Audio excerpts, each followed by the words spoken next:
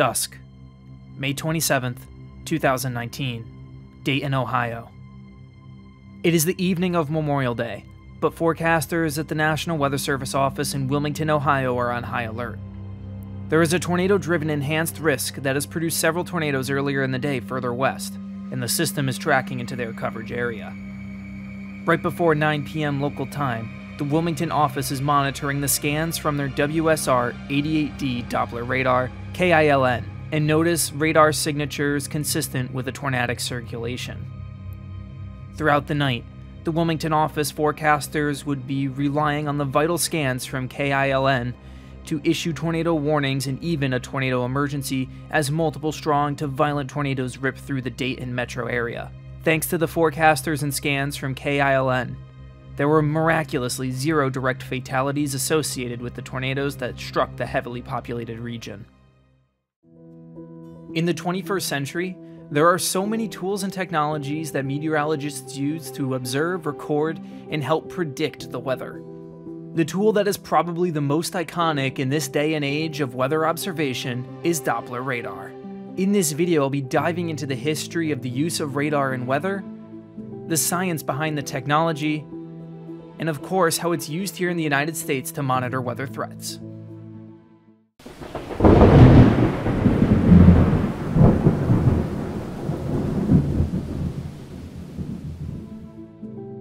Let us first dive into the history of radar. Like many other great technological innovations, it began in wartime. During the Second World War, the Allies looked for ways to increase their range of threat detectability, as aircraft had become a much more significant threat since the First World War. Radar was still in its infancy, but it was known that it could be used to detect objects way beyond the range of visual detection methods. The war effort drove significant innovation for radar technologies, allowing airfields and naval vessels to detect enemy aircraft and vessels well before any visual or auditory sign of an approaching threat. While developing this technology, radar scientists and operators noted that, depending on how the radar was tuned, would bring back returns of precipitation. After the war had ended, the United States Air Force began to focus on radar to monitor weather rather than just enemy threats. The commercial airline industry was beginning to boom just after the war, and it was an imperative to monitor weather threats around airports to ensure passenger safety. Thus, dedicated weather radars were born. That begs the question, how exactly does radar even work? Fundamentally, weather radars alternate between emitting and listening modes. When emitting, the radar directionally sends a quick pulse of microwaves out into the atmosphere. These microwaves will reflect off of precipitation particles in the atmosphere, directing some of those microwaves back to the radar site. The radar site starts listening for the returns right after emitting a pulse. When the return comes back, several parameters are recorded by the radar site. This return data is then recorded and processed in order to yield a bunch of parameters that are used in various radar products. The whole radar rotates around, constantly flipping between emitting and listening states to cover a full 360 degrees around the radar site. Not only does the radar rotate around, it also tilts between set elevation angles to scan different heights in the atmosphere. This gives meteorologists a full range of information that can be displayed on a 2D map or even a 3D rendering in order to yield the best short-term forecasts and warnings for the general public. Now that we got the fundamentals of how radars work, let's dive a little deeper into the United States radar infrastructure and understand how some of these radar products are derived. Right up here behind me is KENX, the radar site that is used by the National Weather Service office in Albany, New York. It is a WSR 88D, or a weather surveillance Doppler radar. Developed in 1988, this is one of 160 radar sites across the United States and other United States territories, scanning the skies for weather threats. In 1988, the NEXRAD, or Next Generation Radar Network, was put into service. This network consists of 160 WSR 88Ds strategically located all across the United States, given their effective range is 230 to 460 kilometers depending on the radar product. Speaking of radar products, the classic radar product that everyone knows is reflectivity. Reflectivity is derived from the intensity of the radar return. The intensity of the return is related to the precipitation rate. This is the radar product usually shown on newscasts or on a basic weather app. The most common color scales start at green or blue for low precipitation rate, while reds and purples are heavier precipitation rates. The next most common radar product is velocity. Velocity is a little more complicated than reflectivity. Radars scan across a virtual polar grid, with pulses emanating from the origin. When the wind is blowing across this virtual polar grid, any particular wind vector in the field can be broken up into two components, radial and tangential. The radial component is calculated using the change in frequency between the emitted pulse and the return. Thanks to the Doppler effect, an object in motion will change the frequency of the reflected wave, therefore allowing that radial velocity component to be calculated based on that relation.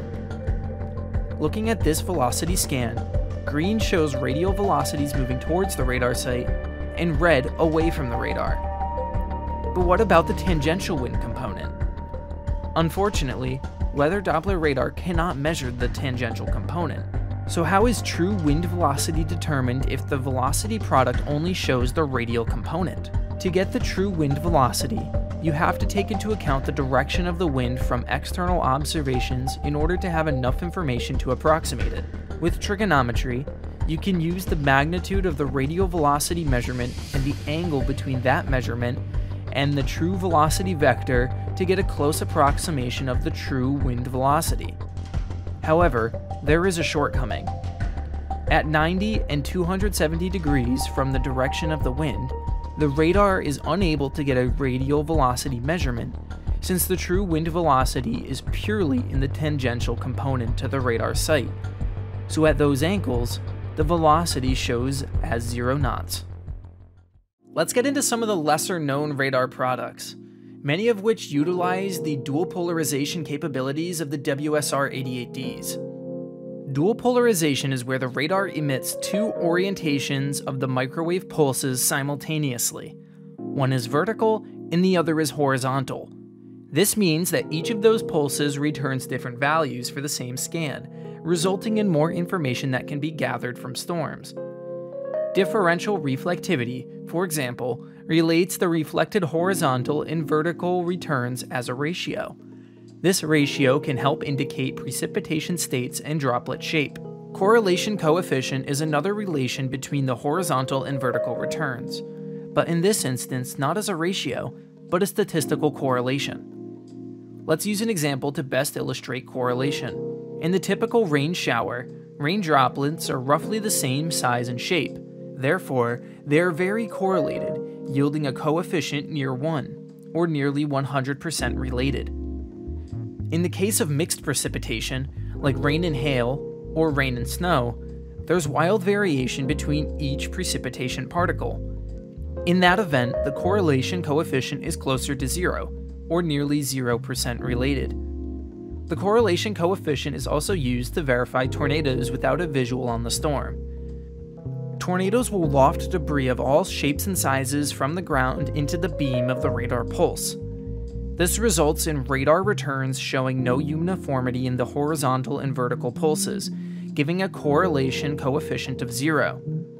This correlation coefficient drop is called a tornadic debris signature, abbreviated TDS, which allows meteorologists issuing tornado warnings confirmation that a tornado is in progress. Differential phase compares the phase difference between the respective vertical and horizontal pulses, not to be confused with the change in frequency that occurs with the Doppler effect, but rather how much offset occurred between the two pulses from being emitted to return. The derived version of this product is useful for locating areas of extreme precipitation, like intense precipitation cores or even hail shafts. All of these radar products provide crucial information to the National Weather Service forecasters. Even with all these products, there are still limitations when it comes to Doppler radar. Resolution with range is one of the biggest issues. Each radar pulse has a physical dimension at the origin, and each pulse is stepped around the origin at a fixed rate. These features of each scan create a pulse volume, which as the pulse emanates further from the radar site, expands from the original cross-section of the pulse. That means the further from a storm from the radar site, the less resolution of the data returned is going to be. Look at these two reflectivity scans of the same storm. The left radar is 55 miles away from the storm, while the right is 150. It's also important to remember that the further away from the storm you are, the higher the beam is slicing through the storm. Even at the lowest elevation tilt of 0.5 degrees, a target 150 miles away is going to be scanned at 18,000 feet versus 4,000 feet at 55 miles away. Though radar coverage is pretty consistent across the active severe weather regions of the United States, notable radar holes include northeastern Texas, central North Carolina, and central Minnesota. These radar holes make it difficult for forecasters to discern storm features given the coarse radar resolution in those areas. Multiple reflections, common with large hail, is radar energy that was originally directed towards the ground that bounces back up off the hail again and registers as a phantom return. These radar signatures are called hail spikes. Anomalous propagation causes radar pulses and returns to warp as the atmosphere is not a smooth gradient of heat and pressure with height. Side lobe contamination occurs when residual radiation from the radar induces radar returns from the storms close to radar sites.